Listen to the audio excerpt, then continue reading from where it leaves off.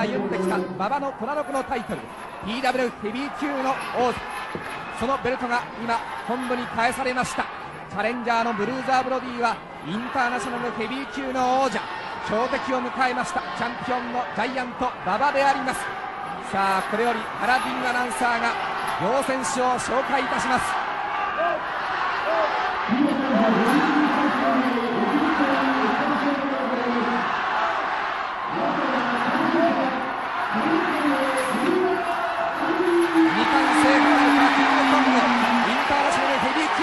ブルーザー・ブロディ、あ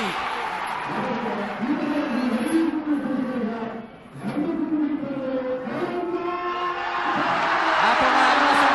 対水の陣で臨みます PWF ヘビー級の王者ジャイアント馬場であります。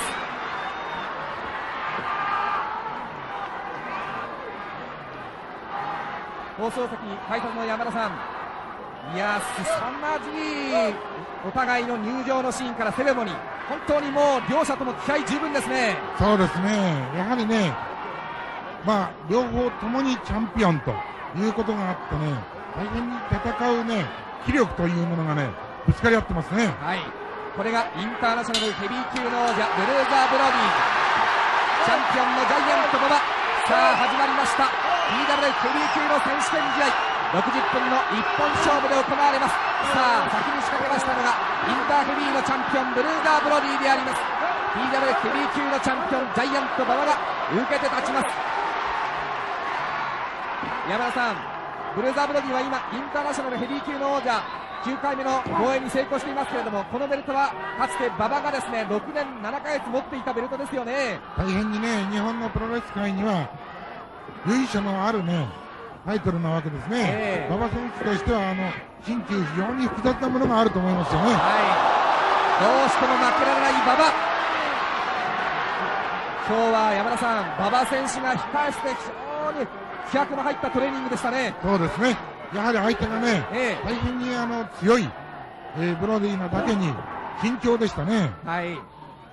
このブルーザー・ブロディは PWF ヘビー級の王座へは昭和55年1月22日長野県の諏訪湖センターで初挑戦、その時にはチャンピオンのジャイアント馬場が2対1で勝っておりますが、ブルーザー・ブロディは4年越しの執念ですね。それで馬場選手自身がですね、今のブルーザー・ブロディは確かに強いんだということをはっきり認めてますからね。ですからむしろ馬場選手の口ぶりからするとですね、もうブロディにこう完封することが今の自分の課題だと言わんばかりですね。さあ馬場がロープに飛んでブルーザー・ブロディと体当たり、地響きがするようなそんな激しい体当たり、ブルーザー・ブロディの足が鳴っている、馬場が抑える、激しい戦いになってまいりました PWF ヘビー級の選手権試合、60分の一本勝負であります。私はね、今日馬場選手がいきなりゴングと同時に飛ばすんじゃないかと思ってましたけれども、案に相違してちょっと慎重なスタートですね。非常に冷静な立ち上がりですね。そうですね、逆にブルーザー・ブロディが飛ばしてますよね。ちょっと気負い込んでる感じはありますね。一気にブルーザー・ブロディはこの全日本の看板でありますインターヘビーに続いてこの PWF ヘビー級の王座もダッシュしようという、そんな激しい意気込みであります。この PWF ヘビー級の王座といいますと、山田さん、この誕生から変遷を経る段階ではこの馬場選手が昭和47年9月12日この10回目のインターヘビーの王座を防衛して、そのまま王者のままタイトル返上したんですよね。そうなんですね。そして全日本プロレスという理想の団体を旗揚げしたときに PWF ヘビー級の王座総合戦を行いまして、ブルーのサンマルチのケリー・ファンク、ブッチャー、デストロイヤー、ドンレオ・ジョナサン、こういった選手と10戦戦い抜きまして8勝0敗2引き分け、これで初代のチャンピオンについたんですね。大変にそういう意味ではね、馬場の16番を抑えましたキングコング。すごいですね。2ドロップを落とします。3連発。今まで馬場の16番を抑えた人いますか？すごいですね。とにかくね、16問キックが入っていたらこんなことにはならなかったんですけども、本当に素早くね空中で受け止めましたね。1万2500人、蔵前国技館は馬場コールであります。山田さん、馬場の命は足ですよね。そうなんです。その足を集中攻撃ですね。非常にね、危険ですよ。はい。おっと、すごいキックが来ましたね。蹴りを入れます。チャレンジャーのブルーザーブロディ。一気に2冠ダッシュを狙います。チャレンジャーのブルーザーブロディであります。馬場選手はパワーだけではないブロディの老快さも要注意だというふうに言っておりました。おっと、馬場バリの逆水平。トーキックを合わせます。エルボーであります。いや、この攻撃をね、続けさせちゃまずいですね。片腕で2メートル9センチ、145キロ、馬場を放り投げました。さあ、キングコングドロップか。まずショートレンジ。まずショートレンジであります。スリーパーに入りましたブルーザーブロディであります。ジャイアント馬場はですね、背水の陣で今日のクラマー決戦を迎えたわけなんですけれども、もう全く後がありませんよね。はい、今の攻撃でね、かなり苦しくなりましたね。打倒ブロディを測るには何が必要ですか。やっぱりね、もう一発筆頭の大技しかないでしょうね。まあそれでね、私は今日の作戦としてね、いきなりラッシュをかけて一発大技を出すんじゃないかと思ってたんですが、慎重なスタートが今のところちょっと裏目ですね。はい、さあ両選手が所狭しとリング上を走り回る。16問カウンターで当たりました。ショートレンジから16問が当たりました。先ほどはがっちりと抑えたブルーザーブロディ、今回はなりませんね。今はうまくカウンターになりましたね。こういうチャンスをですね、ものにして一気に逆転に持っていかないとですね。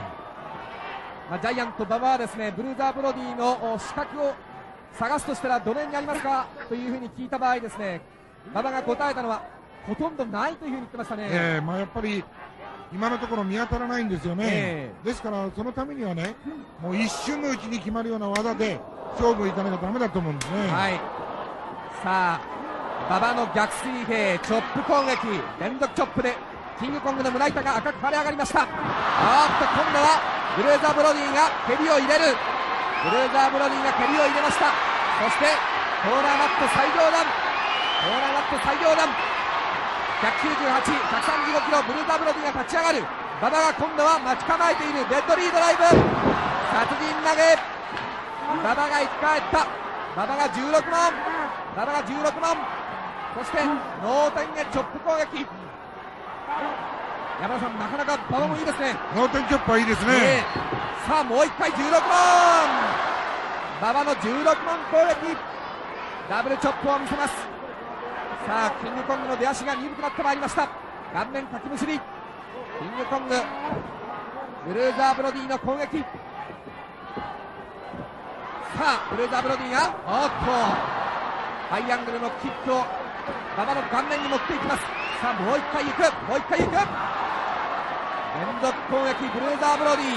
この攻撃はちょっときついですね。もう頭が横になるぐらいですね。いやー、顔面が歪んでまいりましたジャイアント馬場。さあキングコングドロップキック、キングコングドロップキック、ブルーザーブロディのドロップキックであります。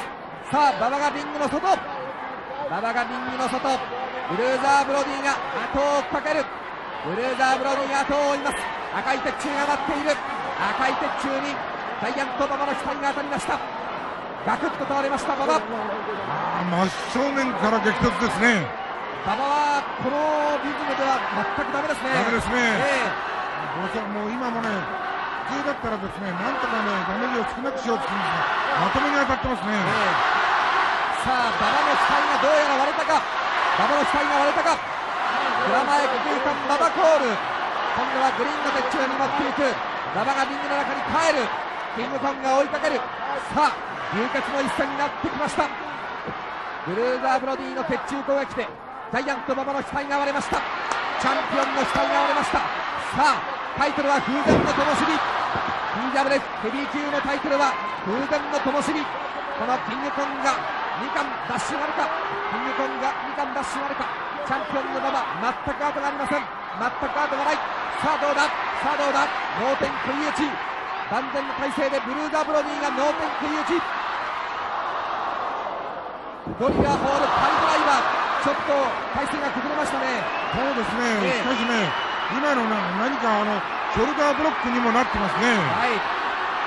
さあキングコングブルーザーブロディ一息入れてギロチンドロップ、キングコングギロチンドロップであります。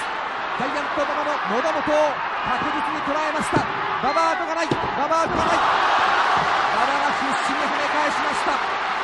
山田さん、この後グランドチャンピオンカーニバル海外シリーズ、ジャイアント馬場どうしてもチャンピオンとしてアメリカに行きたいわけなんですが、ちょっと危なくなってまいりましたね。そうですね、もうあとはね、馬場選手の気力に頼るしかないですね。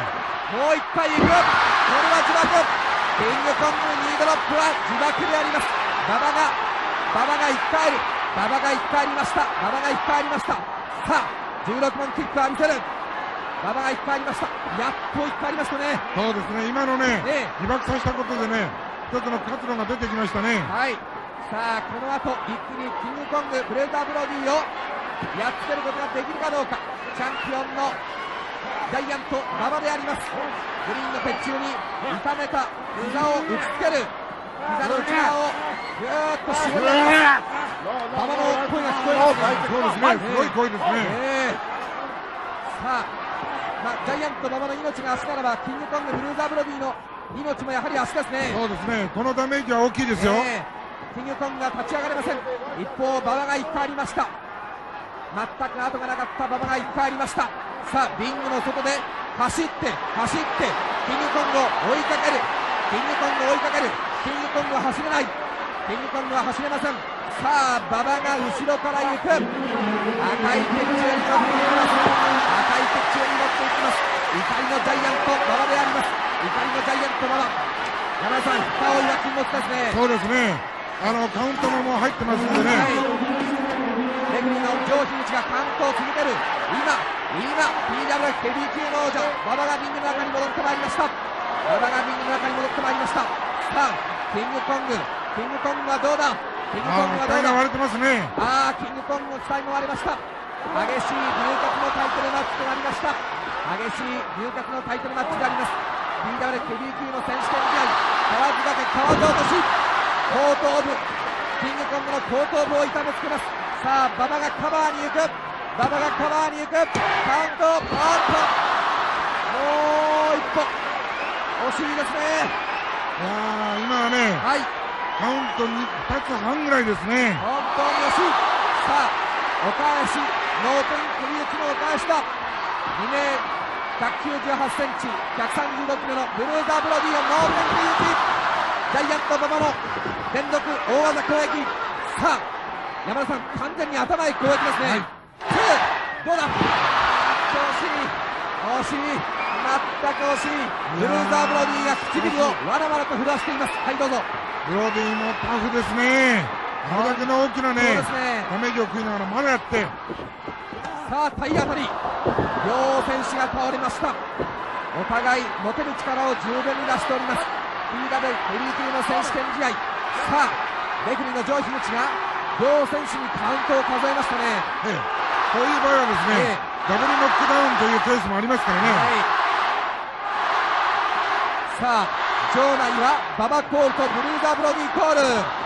さあ16本キックでブルーザーブロディが倒れる。レフリーの上樋口がいない。リング上は無法地帯、しかしカバーに入っている。しかし馬場がカバーに入っている。レフリーの上樋口がいない。今払いのけました。さあこうなりますと無法地帯ですね。今ね、馬場選手がせっかくカバーに行ったんですがね、レフリーがいればカウント3いってたかもしれませんね。さあレフリーが全くいません。リングの中にはレフリーがいない。馬場が今尻餅をついている。そしてブレーザーブロディがチェーンを取りましたね。チェーン持ってますね。チェーンを取ってブルーザーブロディが攻撃を加えます。チェーンを持ってブルーザーブロディが攻撃を加える。まだレフリーはいません。今映りました。レフリーが立ち上がりました。しかしブルーザーブロディがチェーンを持っての攻撃、これは完全に反則ですね。手に巻きつけといてね、殴ってますね。これは完全に反則攻撃があります。レフリーの上樋口は一体どうしたんでしょうか。立ち上がることができませんが、今やっとリングの中に入ってまいりました。レフリーの上樋口、このチェーンに気がつくかどうか。さあジャイアント馬場が今チェーンを取った。ジャイアント馬場がチェーンを取った。暴走はしてほしくない。暴走はしてほしくない。お互いチェーンを一本に積もっています。山田さん、暴走は危険ですね。そうですね。もうこの狂気はね、両方から取り上げなきゃダメですね。ブルーザーブロディとジャイアント馬場、両選手が1本ずつチェーンを持っています。レフェリーの上樋口がカウントを要請、ゴングを要請、ゴングが鳴りました。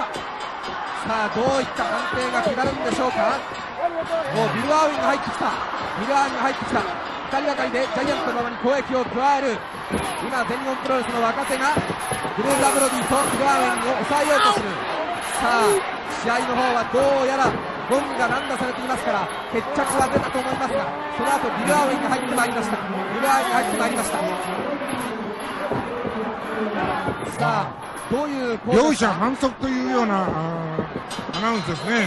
両者反則、13分48秒、両者反則という結果なんですが、こうなりますと山田さん、どういうことが言えますか。両者反則でですね、こうなりますと王者の防衛ですね。とりあえずジャイアント馬場が PWF ヘビー級の王座2回目の王座防衛ということを伝えてよろしいですか。そうですね。反則で取ろうということになればですね、当然王者の防衛ですね。はい。ブルーザーブロディが客席に割って入る。ご覧ください。ブルーザーブロディの額が割れました。一方チャンピオンのジャイアント馬場の額も割れました。今日の蔵前決戦 PWF ヘビー級のタイトルマッチは激しい流血の末、両者反則試合ということになりました。ひとまずジャイアント馬場が王座を防衛ということをお伝えできます。やはり、両者反則の結果、ジャイアント馬場が王座防衛ということが正式にコールされますね。そうですね。まあしかしね、内容的にはね、大変にね、迫力のある試合で、馬場選手、王者の面目にかけてね、堂々のファイトをやりましたね。蔵前決戦注目の PWF ヘビー級の選手権試合は13分48秒、両者反則ということでジャイアント馬場が2回目の王座防衛に成功しています。